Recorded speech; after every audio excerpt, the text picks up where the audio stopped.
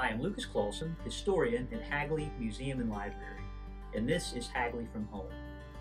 There have been a lot of elections in American history that have been quite contentious, from the very beginning all the way until now. Perhaps some of the most contentious were the elections around the American Civil War, beginning in 1860, then midterm elections in 1862, and then elections again in 1864. In 1860, that was part of what led to us getting into the American Civil War. The election of Abraham Lincoln was quite a contentious thing, that the Democratic Party, the then Democratic Party, had split into two factions. And then there was the Republican Party, there was at least 4 other different smaller political parties, and this divided people throughout Delaware. That ended up becoming a tremendous contentious election throughout the United States, but Delaware was a microcosm of the rest of what was going on in the nation because of how people were split within the state.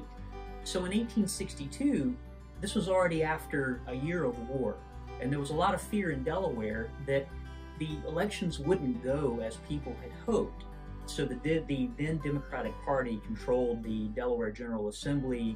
They controlled most of the state. So people who weren't Democrats in the state were afraid that that party was going to try to manipulate the elections.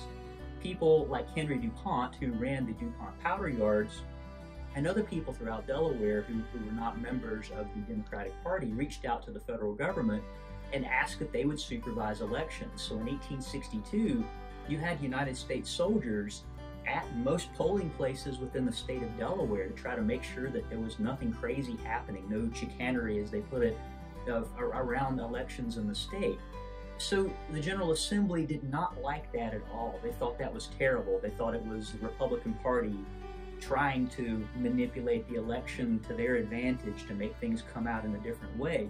So much so that this book is actually a study put together by the Delaware General Assembly to look into perhaps voter fraud and everything that happened during that election. So this is over 200 pages of testimony that the Delaware General Assembly took from people within the state, people at polling places, people all around.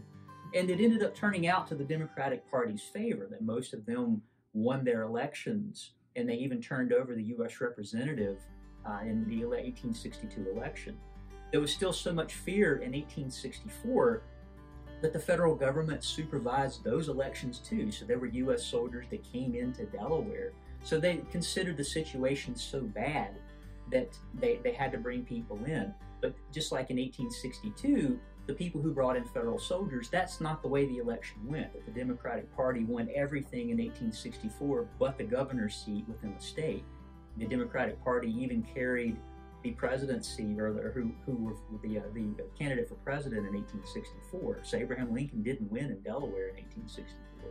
So bigger picture in all this is there's a lot of craziness that goes on in American elections, and Delaware is a great place to look at that, think about it, and study it, not just in the 1860, 62, and 64 elections, but throughout time. The state of Delaware makes a wonderful, again, microcosm to think about elections in the United States.